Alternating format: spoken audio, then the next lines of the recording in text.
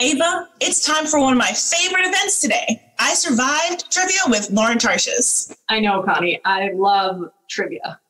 Lauren Tarshis is a New York Times bestselling author of the I Survived series. Today, she will discuss how she brings to life the stories of young and resilient people living through historical events, including the American Revolution, the Battle of D-Day, Hurricane Katrina, and more. After, she will answer some of your questions, and then we'll enjoy a round of trivia to test your knowledge of history. And I said it before, but I love trivia. Lauren, we're clearly excited to have you, so take it away.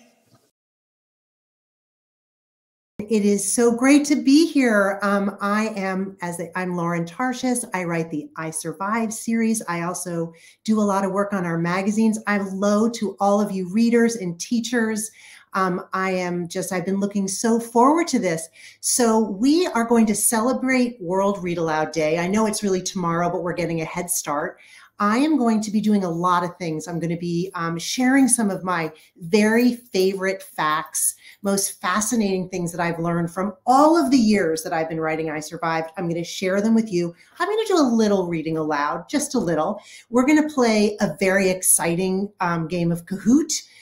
For those of you who don't have Kahoot, do not worry, you will still love it. Teachers, if you're going to be on, you might want to sort of start getting ready. I'm going to tell you lots about that later, share the code. So it's going to be very calm with our Kahoot. And then I have some fantastic questions from a lot of kids who are out there today, some friends on Twitter. So we're going to be delving into some interesting areas of research and writing and all sorts of things. But let's get started. You know, I actually was very intrigued with the history of World Read Aloud Day. So, you know, it's been going on for 13 years. I think it's very magical to think that on one day, all around the world, people are just celebrating reading aloud and sharing their favorite stories and poems. And I hope you guys are going to really do that. You should go home and share a book with your little sister and brother and your dog and your parents, so we can all celebrate in different ways.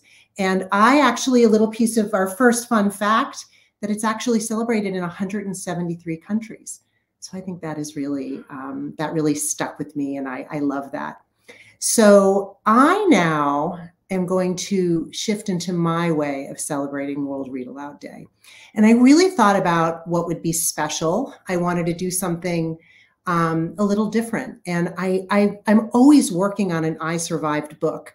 And I hope you guys, maybe you know this series. I don't know how many of you have actually read one of my books, but I've been writing this series for 10 years now, which I can't even believe, more than 10 years. And I'm actually just finishing up my 22nd I Survive book. And at the very end of this, I'm going to give you a teeny sneak peek. And then I have to get back to work because my final draft is due on Friday. So don't tell my editor that I'm actually here with you, because I'm supposed to be working constantly. It'll be our secret. So the books are historical fiction. They're all different. I write about natural disasters. I write about battles. I write about things that you've heard of, like the American Revolution and the Civil War and D-Day. And I write about topics that maybe you don't know much about, like the molasses flood that happened in Boston, when a giant tank of molasses exploded and flooded the entire North End, or the explosion of this incredible airship called the Hindenburg that changed the history of air travel in 1937. So all these books are different. All of my characters are different. But one thing they all have in common is that I do tons of research for each one. And I just learned so much. And you guys would hate to live with me, because if you're one, I have 4 kids, and I'm always like stumbling out of my office and telling them some crazy thing that I learned while researching one of my books. And I have to be honest, I don't want to upset my friend Ava, who loves the word trivia, but I don't really love the word trivia, because trivia means like something little. It's cool, like we love to know it. And I'm going to be sharing today with you big facts, like important things that I want you to really think about, that hopefully are going to like spark curiosity. So even after I tell you about them, you're going to want to learn more on your own. Maybe in your classes today, you'll be so inspired, you'll want to go off and do some research with yourself or your friends. So that's really what I'm always doing. And I get so inspired. I hope you will let me know if you are inspired by some of these facts that I share with you today. And as I said, I kind of went back into all my research, and I'm here in my office and I'm looking at all my stacks of books. It's very messy outside of this little screen. Books piled up, papers, everything. So I really scoured and I thought, what are some of the facts that for each of the books and articles that I've written for Storyworks and Scope, what are some of those facts that have just really stuck in my mind and sometimes in my heart?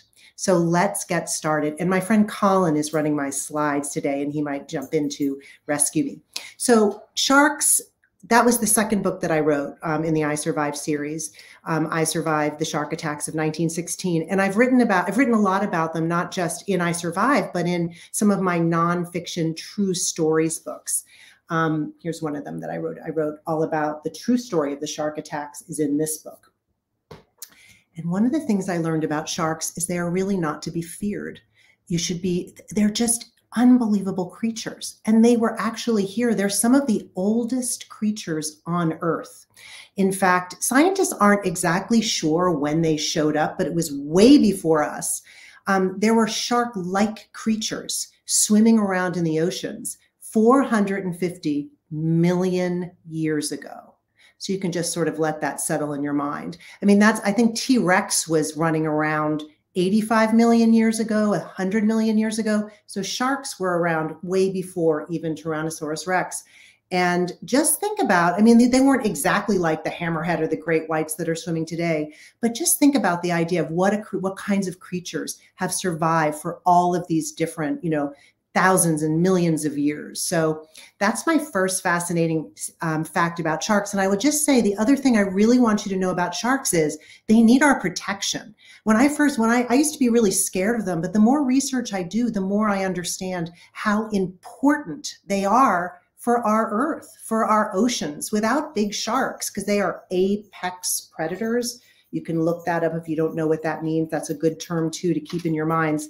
They're very important for the whole balance of our oceans. So without big sharks, a lot of things are going to be damaged, and we won't even have as many fish to eat ourselves. So help us protect sharks. All right, Colin, let's go to fact number 2. Oh my gosh, the Titanic. I have to just faint for a minute because I love the Titanic so much. Okay, where to begin? So the Titanic, just the story of it is so interesting. Why are we still talking about it in all these years later? It happened in 1912. More books have been written about the Titanic, the sinking of the Titanic, than almost any other topic in America. And because it's something that has so many different stories in it. It's the story of all those passengers, all those human beings, men, women, and children who set out on this voyage, thinking they were on this most magical ship that could never sink. And then, of course, there was the disaster.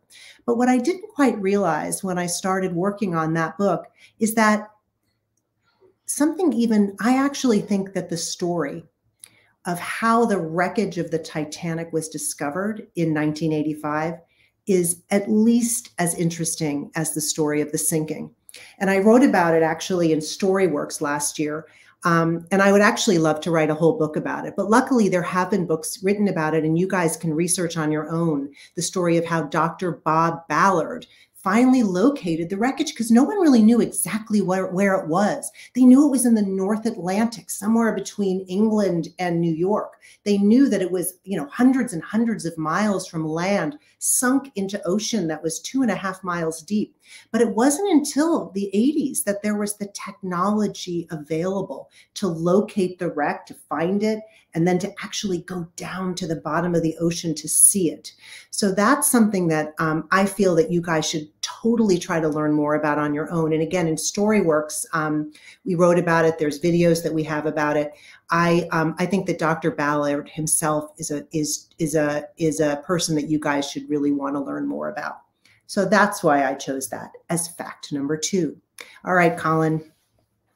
All right, so wildfires, these are scary, and they've been so much in the news, and that's really why I wanted to share this with you today. I've written a lot about wildfires. In fact, the reason I wrote my I Survived book on wildfires, I don't know how many of you have read that, But I wrote about it because of a really lovely woman who's become a friend named Holly Fisher, who lives with her family in Paradise, California, which is a beautiful, beautiful town in the foothills of the Sierra Mountains. And Holly's son, Lucas, it was a reader of my books, my I Survived series. And in 2018, Holly and her husband, Josh, who's a firefighter, and Lucas and his sister, Sienna, they survived a very serious wildfire in their town that destroyed much of their town of Paradise. So I actually went to visit them twice and learned all about it. And that's what inspired me to write my I Survived book.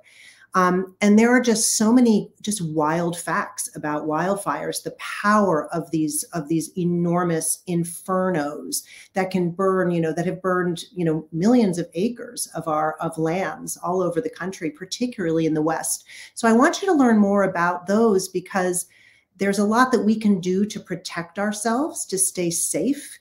And there's a lot we can do to try to prevent them by the way that we interact with nature, the way we have our properties. So there's a lot for you guys to learn about that. And I've written a lot about it in my book. But one of this little detail was really stuck with me, that wildfires actually create their own weather systems. And they create their own clouds. There are lightning storms within wildfires. And there are also these crazy whirlwinds made of fire that are caused by the winds inside these enormous fires. And for many years, people didn't believe that they actually existed. People swore they had seen them, survivors of fires, and people just thought they were imagining things. But in 2018, in a wildfire known as the Carr Fire, CARR, someone actually captured a video, and it proved that these, in fact, do exist, fire tornadoes. All right, number 4. I just had to share this with you. Just read that. There are more stars in the sky than grains of sand on every beach on the earth. Isn't that just beautiful? I don't even remember where. To tell you the truth, I don't think I found that in one of my I Survived books. I think it was one of the stories I wrote for Storyworks about whether aliens exist in the universe. And I think they do, because the universe is so huge. And I wanted to share this for you because I really was sharing it for all of you future authors. How many of you think you might want to be an author? How many of you just want to write more beautiful papers so your teachers are very happy with you? Describing things is something that I'm always looking to do in I Survived and in my Storyworks articles. I want to describe things in ways that really light up your mind and help you understand them better. So instead of just saying there are trillions and trillions and trillions of stars, I really wanted to have something that I could compare that number with. And I came across this in a book that I was reading about the universe. And to me, every time I'm on a beach, I look around and I just even try to imagine how many grains of sand are there. And then I think, how many beaches are there? How many grains of sand are on every beach? And at night, when I look up at the sky and I try to imagine how many stars there are, that's what I think of. So I just wanted to make sure that you had that little image in your mind as well. Okay, so here I'm going to do a little read aloud for you, just a little very short one. And this is also sort of something I wanted to share because of descriptions and how sometimes in my I Survive books, I really struggle to describe a lot of the science that I learned. So most people, when they think of volcanoes, they think of lava, and there are many volcanoes like those in Hawaii, Kilauea in Hawaii, that are oozing lava. But lava actually moves pretty slow. We could all run away from lava. The dangerous thing about volcanoes, and not all the volcanoes actually have this force, but Mount St. Helens in Washington State, which I wrote about, and Vesuvius, which is in Italy, which I wrote about because it erupted in ancient Roman times. Both of those are volcanoes that when they erupted, they spewed this super hot, just really terrifying toxic gas, and it blasted out and burned and then shot down the mountain and burned everything in its path. And that's really what caused these most of the death and destruction. So I just wanted to quickly read. This is from I Survived, the eruption of Mount St. Helens. And I just wanted to quickly read you the description of what it was like for my characters, Jess and Eddie and Sam, to be in a pyroclastic flow in Mount St. Helens in 1980. Now, remember, when I Survived, these are all historical fiction. So all the facts are true, but I make up my characters. But even my characters' experiences are based on real experiences that people who lived through these events have.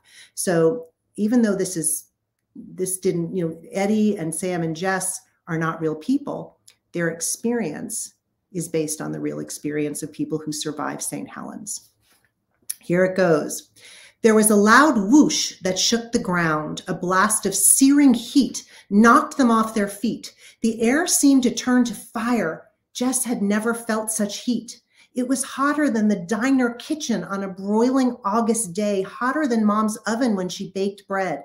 The pyroclastic surge, Jess realized, the fiery hurricane wind packed with poisonous gas and ash. It was the killer wind that had destroyed Saint-Pierre. The heat blasted over them, and Jess felt as though she was being cooked from the inside out. Every breath was like inhaling fire. She looked around with desperation, knowing that they wouldn't last more than a few seconds if they stood here. Just a few yards away was a huge hole, one of the grave-like pits caused by the earthquake. It was wide and at least 10 feet deep. Almost without thinking, Jess grabbed hold of the twins, gripped their arms with all her might. "There," she cried, yanking them toward the huge pit. It was their only hope. They all jumped in. Jess came down hard on her shoulder. She bit her tongue and tasted blood, but she barely noticed. There was only heat, terrible, blistering heat. So that's another example of, trying to describe something that most people haven't heard of, the pyroclastic surge. Okay, moving along. The deadliest natural disaster in American history is the Galveston hurricane, which happened 120 years ago. That was my latest I Survived book, and I found that just quite shocking that this happened so long ago, but it is still the deadliest natural disaster. And the reason for that is because this island in the south of Texas was basically swallowed up by the ocean during a storm that came in 1900. And one of the things, they don't even really know exactly how many people lost their lives. Officially, it's 6,000, but many experts think it was more like 10,000. And one of the things that we should realize is that we learned a lot from that disaster, and we're much safer today because of what we learned. So hurricanes in America have not been as deadly since, although they are still very frightening and dangerous. Okay, number 7. Oh, George Washington. I love him so much. My kids make fun of me. They feel that, I'm in love with him. I kind of am. Sometimes I just look at a dollar bill, stare at it. Not just because he's so famous.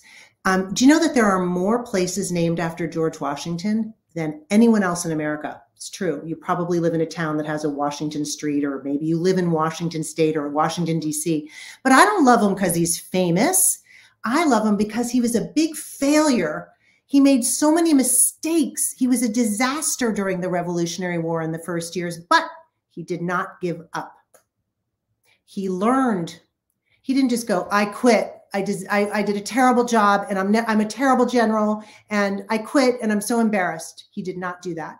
He learned, and he was humble, and he listened to people, and he admitted that he made mistakes. And he got better and better at being a general. And by the end, he led America to, break away from England. He became our president, and he was a quite wonderful president. And that's why I love George Washington. Okay, 8. This was pretty crazy too, guys. When I was writing the Chicago Fire book, I figured, well, this has to be the deadliest fire in American history because it's called the Great Chicago Fire, and it's the most famous fire. But it wasn't the deadliest fire in American history. The deadliest fire in American history happened the very same night, but very few people have heard of it unless you live in Wisconsin, where it happened. A town called Peshtigo, which is north of Chicago. And just like Chicago, it had been very dry and very windy for months and months. So the same conditions that started the Chicago fire started the Peshtigo fire. But the Peshtigo fire was more like a wildfire because it was a huge area of forest. A lot of people lived there. And it just, when that fire hit, it burned through this huge forested area. Many people lost their lives. I wrote a story in Storyworks on that, and it's one of my most popular stories. And I also put it in this book, Nature Attacks. I added to it. And the headline of this story is one of my favorite headlines that we've written. It's called The Blood Red Night. And that comes from a description of the Peshtigo fire from one of the survivors. He said that the sky turned blood red. I've never forgotten that. Okay, here is our very last fact.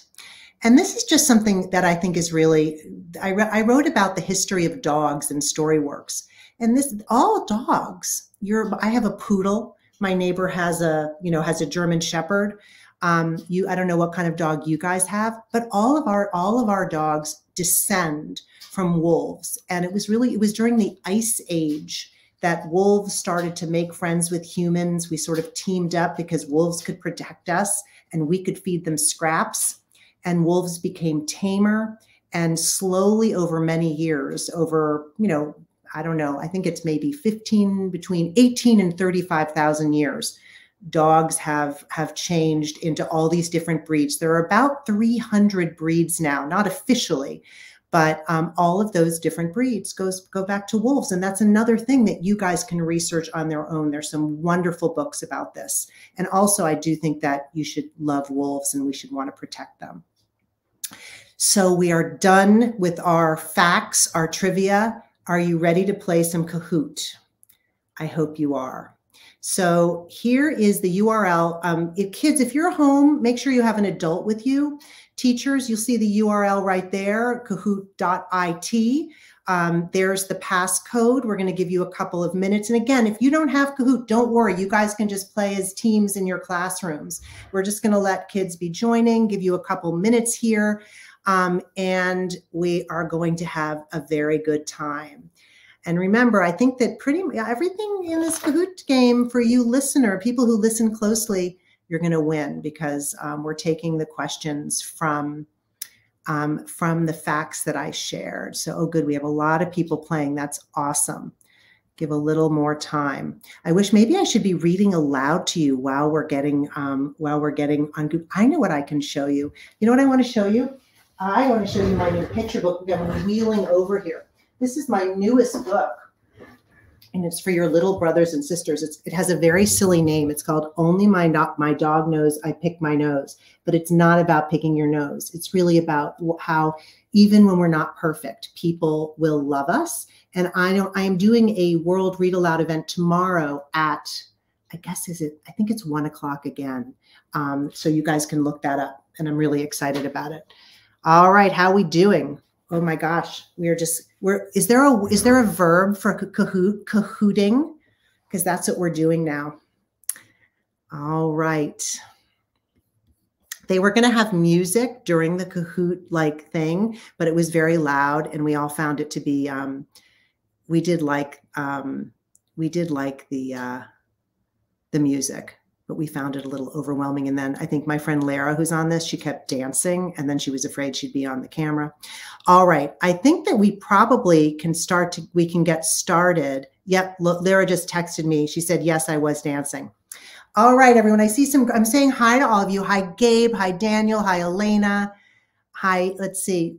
Oh, these are Bo, Nikki. All right. We are rocking towards 1,000 people, which is awesome. And my friend Jessica is going to run the Kahoot. So we'll give a couple more minutes. And after this, we're going to do this quickly. And then I have some great questions from some of our readers. And I can't wait to answer those. Okay, Jessica, I think you can fire us up.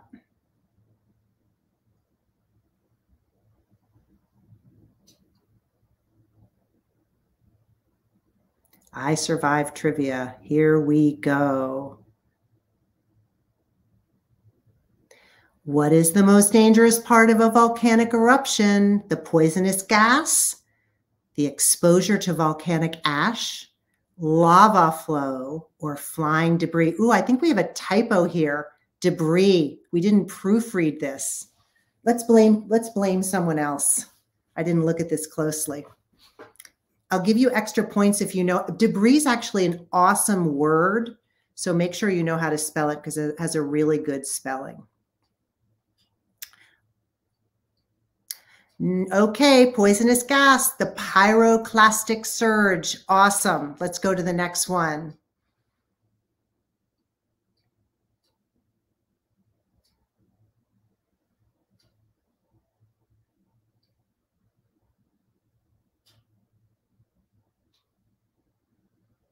Are we going? How are we doing, Jessica? Here we go. How many years ago did the Galveston hurricane occur? You guys know that. I told you that. I would give you a hint, but I think I'd get in trouble. I'm trying to think of another fact about the Galveston hurricane that I found really, oh, I know what I have to tell you. Back in 1900, before the hurricane, there were more millionaires living in Galveston than any other city in America. Isn't that interesting? Okay, how many years ago did the Galveston hurricane occur? 122. It happened in 1900. So how'd you guys do? Okay, very good. And we will move. I'm sure most of you got that. All right, we'll go to the next one. We've got two more. What kind of weather can wildfires create? Hurricanes, excessive rainfall, fog, or fire tornadoes? I think you know this one, but actually, yeah. There we go. Let's see. Anyone get that? You can, I wish I could hear you. There's a school not far from my house, and if anyone's playing and if anyone's yelling, I'd probably hear them. Okay, and the answer is fire tornadoes. Very good. All right, and we have our last question, and then I'm going to take my fabulous reader questions. And the next one is, how many countries are celebrating World Read Aloud Day? Well, I know that, but I'm not allowed to play. Is it 173, 193, 90, or 115? All right. And while you guys do those answers, I am going to be getting ready for our next segment. We have three kids who are on video who asked wonderful questions, and I can't wait for you to meet them. Let's see what the answer is. It's 173. And I bet that's growing. That would be a good thing for you guys to research too. I'm always thinking of what the next thing is that I want to learn, because that's what's so fun. It's like you can always learn new stuff. All right, so let's jump to some questions. Colin, can we meet Mia, our first questioner? Hi, Lauren. Thanks for taking my question. How long does it take to write a book? Fabulous. Well, it takes me about, 8 months, a year to write an I Survive book because I do so much research. But you can take as much time as you want. Guess how long it took me to write my first book? 10 years. Because I didn't know how to write. I had to learn, and I had to write a lot of really bad books before I wrote a book that wasn't so bad. That's how you get better, by doing it. So that was fantastic. And now let's meet Blake, our next questioner. Hi, Ms. Tarshis. So I'm a huge fan of all of your I Survive books, and I have a quick question.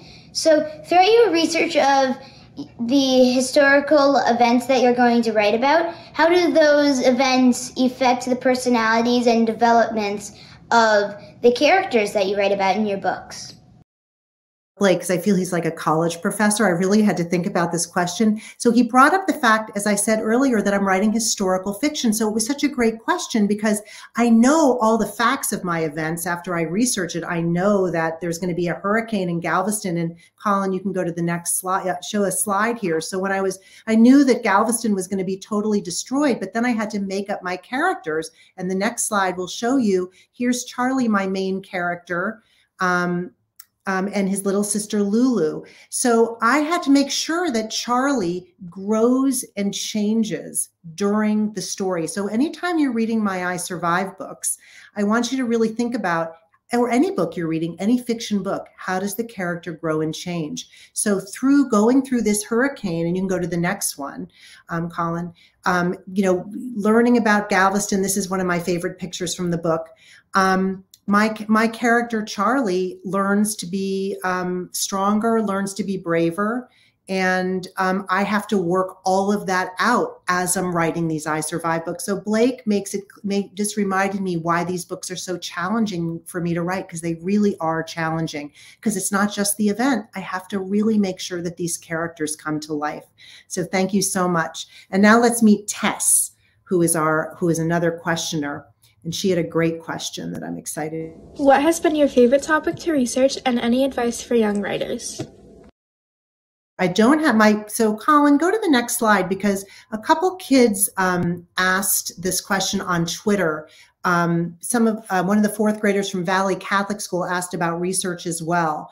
And Mrs. Lutz's class from Joplin, from Martin Luther School, had asked on Twitter what my favorite book was. So these are the next two slides show that I have to do so much research. I have to read a ton. I talk to experts, historians, scientists, people who've lived through, often the people who've lived through these events. And I've traveled to every single place that I've written about. So here's me in Gettysburg. And then the next one, Colin, is me in, that's where I'm in Mount St. Helens in Washington State. So I could show you, we could just spend, hours. I could take you through all the pictures on all my research trips. But just the amount of research and these experiences of walking in my character's footsteps, because that's what it feels like when I'm going to these places, is one of the things that I love the most about writing the series. And Madeline from Cardinal Elementary had wanted to know if my books will be made into movies. And I'm not sure about that, but I've always thought that the Mount St. Helens book would be one of my favorite ones to bring to life as a movie. And I hope you can all go visit that place in Washington State, because Mount St. Helens is now a whole science park where you can learn everything you need to know. All right, well, we are near the end. And what I wanted to share with you is I Survived 22, what I'm going to be writing about for this book. So I'm almost done, guys. It's been grueling. I've been staying up till 2 in the morning, waking up at 5 in the morning, writing my many, many, many, many, many drafts. I'm writing about, Colin, the Great Wellington Avalanche disaster of 1910. It is in, I'll go to the map. This happened in Washington State, not too far from Mount St. Helens. In a mountain range called the Cascades, which is also where Mount St. Helens is. A very, very difficult, more snow falls in the Cascade Mountains than almost anywhere in America. And in 1910, next slide, a train that looked exactly like this train got stranded in a blizzard on the side of a cliff in the middle of the mountains, and there was another train with it. Next slide, Colin, this just gives you a sense of what it was like. It was stranded for 6 days. It was terrifying just to be stranded in this blizzard on a train. And then an avalanche came crashing down from the mountain above, knocked both trains off a cliff. And that is today still the deadliest avalanche in American history. But it's also really been interesting for me, not only to learn about avalanches, but to learn all about train travel back then. So I'm very excited to be able to get that book out there. It comes out in the fall. So I just wanted to, There's so much more I would like to share with you, but this is the end of our little time together. I think that we're going to be contacting the Kahoot winners, but I'm not sure if there was some issue with that scoring. I did see something a little strange, but I'll let Jessica worry about that. I just really wanted to tell you how much I have loved being with you. There's lots more that you can find out about my books on my website, lots of free stuff for you teachers, teaching materials, videos. You can find me on Twitter. I love hearing from you. And kids, please be in touch. And I hope you have a wonderful rest of World Read Aloud Day. I hope you really celebrate. And I'm so grateful that I got to spend this time with you. That was amazing. And you guys did a great job with the trivia. I couldn't agree more, Connie. It was great. Don't forget, you can shop our World Read Aloud Day Scholastic Store online using code WRAD 2022 for 15% off. Later today at 4 p.m. Eastern, we will turn to our education and literacy experts for a panel on how to incorporate literacy anytime, anywhere, featuring Pam Allen, Tammy Charles, and Dr. Jacqueline Sanderlin. Our specialists will discuss the different ways to engage students in learning outside of the classroom and the connection between stories and fostering community. We will see you at 4 p.m. Eastern.